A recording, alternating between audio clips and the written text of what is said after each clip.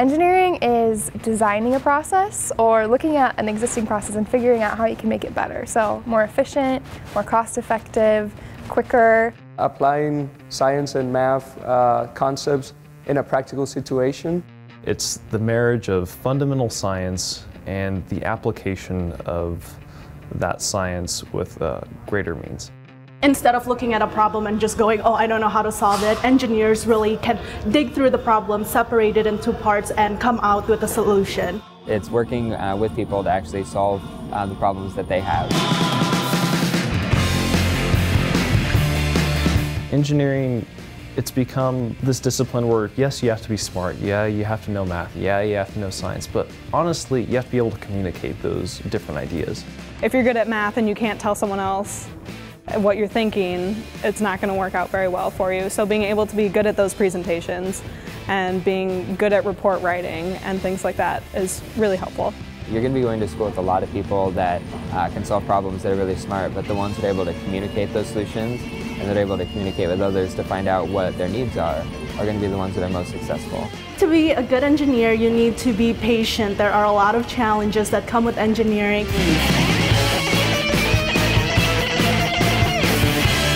Engineers make a difference by solving the world's toughest problems. Engineers use their analytical skills and their problem-solving approach to tackle on problems in an organized approach and produce solutions that can help humanity.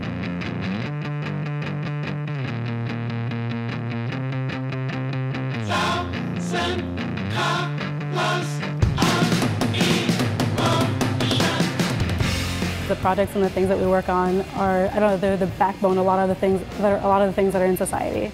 We have these ideas, these theories, the mathematics, all these great things, but they need someone to take them and actually put them into the real world. With an engineering degree, you can really, you've done experiments, you've done labs, you know what to expect, you've done small-scale things, and so you can understand the large-scale aspect of it. And I think it's really fun to change the world. I chose engineering because I was that nerdy kid who loved math, he loved science, but really I wanted to do application. And I felt that engineering was my greatest method to do that application. Something that's really cool about engineering is the green aspect, and making things more efficient can save you money, but can also save the environment. I chose engineering because I really wanted to build things and solve problems to really have an impact on the world. Engineers make a difference in everything we do. It's part of why we're all here. I chose to come to Iowa State because I wanted to go somewhere different for university. So it was a really good mixture of a great engineering program, but not too far away from home. The first time I ever came to Iowa State, I just fell in love with the campus. Seeing all the people walking around campus, I was just like, I want to be one of those students. I was looking at engineering programs in particular, and I knew that Iowa State had a really strong program, so I was really interested in the one here, and I'm really glad I made the decision. I saw great opportunities here. I visited, I realized that this school works a lot with hands-on application. That's exactly what we do here. We teach you things in the classroom, and then we want you to apply it, get your hands dirty, and really see what engineering is. When I toured, everyone just seemed like they enjoyed going to school here more so than everywhere else I visited. I love the opportunities I've had, both from professional development with career services, from the opportunity to go abroad, the opportunity to do research. There's so many things that I was able to get involved with as a student that I'm thrilled that I was able to come here. Study abroad was such a great opportunity because I had the opportunity to learn about a subject that was related to my major in a completely different place. And I had a chance to meet students from all over the world, and it was really great. You opened my eyes.